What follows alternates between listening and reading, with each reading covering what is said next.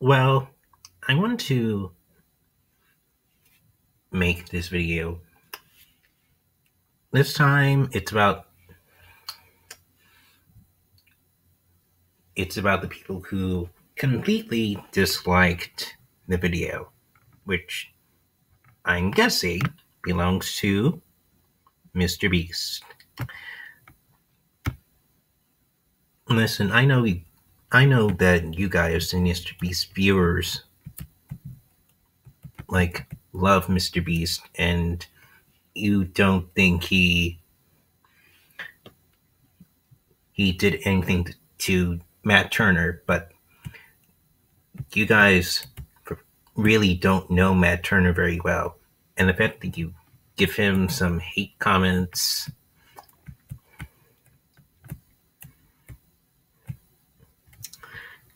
and all that bullshit and trying to threaten him on social media like this. You know, every tweet you guys made because you're fans of MrBeast,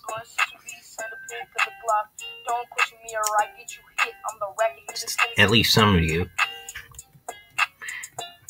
you create a hateful message that Turner did not need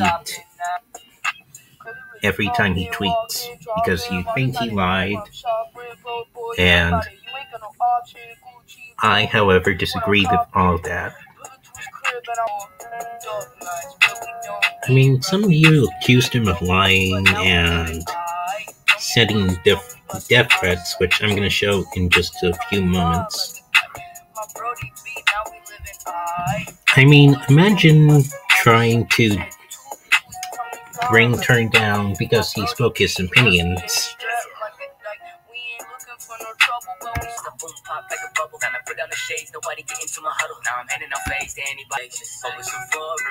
I mean, if you ask me,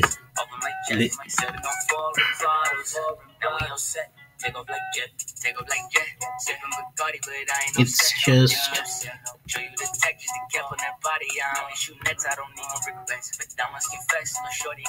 insane.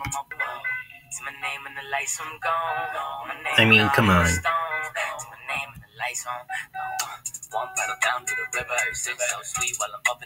Some of you MrBeast supporters who completely shit on Turner a lot, you guys have to stop doing that and just move on. I mean, it's been happening since like 1 year ago. The least you guys can do is not be antagonizing this person every time because he has his own opinion about MrBeast.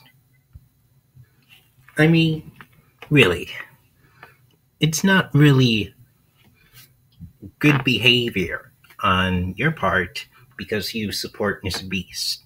If you support MrBeast, okay, but don't bring on hate to Turner. I mean, you guys act like little kids. You comment on that same video every single day. At the end of the day, most of you guys are like 12-year-olds, and all of you are really too stubborn to let it go. And